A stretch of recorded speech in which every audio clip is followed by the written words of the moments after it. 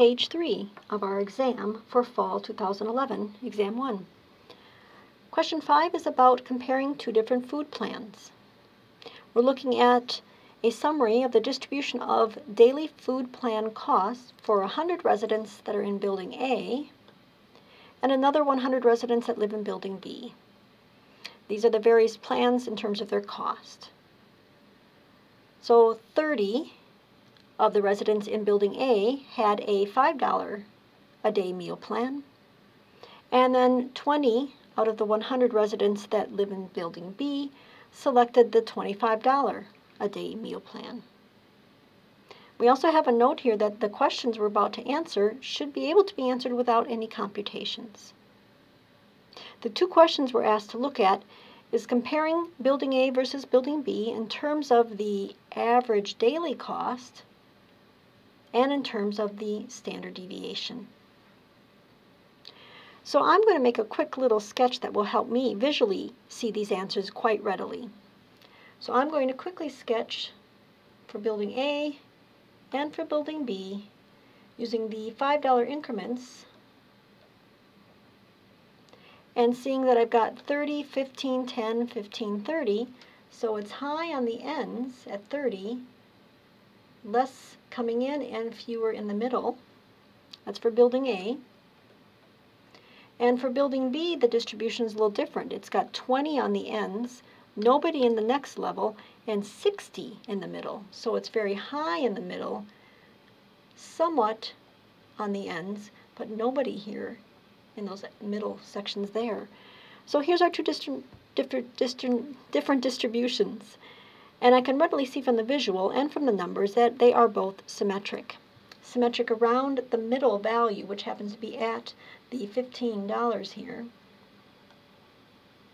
And so the average daily cost is going to be the same at $15. The averages are equal because of the symmetry of our two different distributions. But in terms of the spread, we see some differences. Standard deviation is supposed to look at how far away the values are from the mean on average. How far away are the values from the mean on average?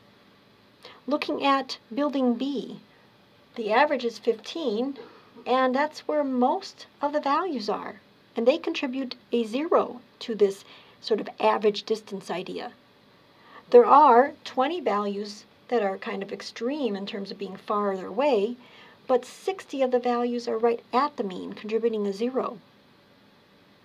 20 values are contributing the maximum distance here, and 20 above, but on our Building A distribution, very few are right at the mean. In fact, the highest counts are for those two values that are the furthest away from the mean, contributing a large distance, and a lot of them, so their weights are more. And another group are a bit further out from the mean too. So the standard deviation for Building A is going to be much larger, greater than that for Building B. The average distance of the values from the mean in Building A is larger than the average distance of the values from the mean for Building B, because most are at the mean here, and not very many are far away, whereas most are far away from the mean in Building A, and very few are right at the mean. All right, that's question 5. Let's take a look at question 6, cold season. So here, we live in close quarters. This is a partial distribution for the number of colds that a college student will have in an academic year. We see a partial distribution. There's some values that are missing, and we're told that a student is twice as likely to get 4 colds, twice as likely to be in this last cell, as they are to get no colds. So I'm looking at the probabilities I've got for these middle, and these add up to what? 30, 55, 65, 70% is accounted for here in the middle. That leaves 30% left over. And the 30% left over has to go into these two categories with twice as many here in the 4 versus here. So we need to break that up into sort of a 2-to-1 ratio. Well, that's pretty easy with 30%. That means I've got a 20% and a 10%.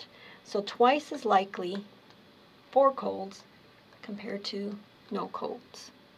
And now as a check, my distribution does add up to 100%. It is a legitimate probability distribution. We're now going to summarize this distribution by reporting on average how many colds students can expect to get in a given year. Their expected value or mean. We're supposed to write the correct symbol, provide the actual value, and don't forget the units in showing your work. This distribution is not symmetric, so I can't readily see it. It's not going to be the value of 2. I will have to compute it, and I'm asking for the expected value or the mean. So these are the 2 symbols I could use. Either one of those would be given full credit to use as the symbol. The computation of it is to take each value that's possible, 0 through 4, but make sure you give the appropriate weight for how often you're going to see that value in your population of college students. So each value gets its corresponding probability weight to work out the right mean or average. So taking each value times its corresponding probability and adding those up will give me the overall expected value. That calculation, with the calculator work a little bit of help, should end up being 2.35, because there's a little bit more on the 3 side than there is down here in the 1. So a little bit between 2 and 3. And I'm going to keep it as that, 2.35. I'm not going to round it down to 2 or up to 3, because this is what you'd expect on average over many college students. And the units I don't want to forget and lose that point on my exam. So we're talking about 2.35 colds on average. And now we've got a particular college student, Jane. She's already had 1 cold in September and another one in October. So she's had 2 colds already. We know that she is already in this part of the distribution right there, but the year is not over yet. We know that Jane could end up being in any part of this section of our distribution, that she wouldn't end up having 0 or 1 colds because she's already on her 2nd cold. Knowing this information about Jane, knowing the fact that she's going to have either 2 colds or more, maybe 3 or 4, we want to find the probability that she'll actually just get 1 more cold before the end of the year.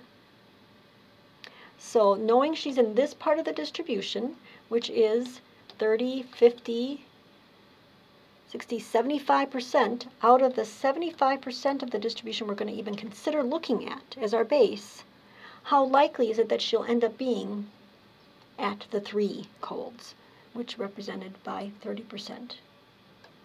And 30 out of the 75 ends up being 0.4. The more complicated probability we did just find is the chance that her value of x is going to be equal to 3, given we knew that she actually had a value of x that would be at least 2. It could be 2 or more. And so that's finding the 3, which is the intersection between these 2 events, over the base, which is the 2 or more. So logically, knowing we're in this part of the distribution from 2 or more, which is 75%, how likely is it she'll actually end up being in that 30% category for 3 colds? 40%. So our final answer can be the 0.4, or if you wrote it with percent, make sure you put the percent sign after.